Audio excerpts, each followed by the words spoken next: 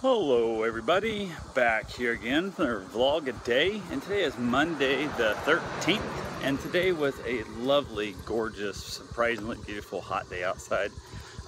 End up with a crazy ass thunderstorm, lightning, rain like hell, also thrown in there. So it's kind of a weird weather. Usually you'd think if you're gonna have a rainstorm, it'd be a nice cool day.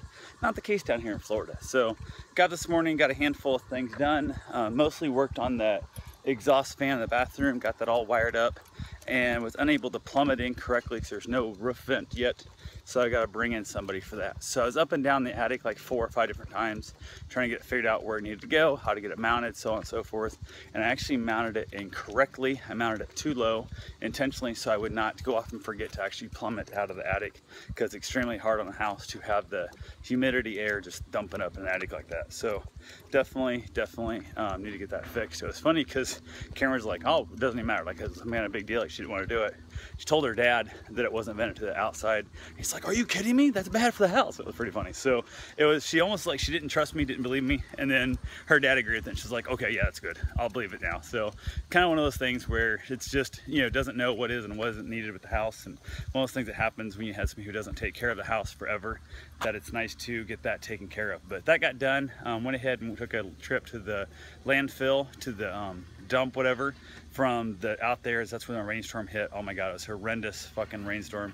It was all about craziness as all get out. And the rain, cars were slowing down to like 20-25 mile an hour. It's ridiculously bad how bad the rainstorm was. Finally figured out how the landfill works out there. It wasn't too bad. It was like $8 a truckload, which is a little more than it is sometimes, but I figure now it don't matter how much weight I take, as long as it's a regular sized truck, it's just $800, or $8 I mean. So definitely I'll be able to throw in some heavier stuff down the road. I won't have to worry about it. So up home, it's all about per pound, so much per pound with a minimum charge. So this right here is just a straight minimum charge only, and no worry about weight. So that's really good.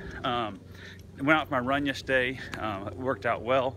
Didn't go very far, just enough to keep my run streak alive, basically.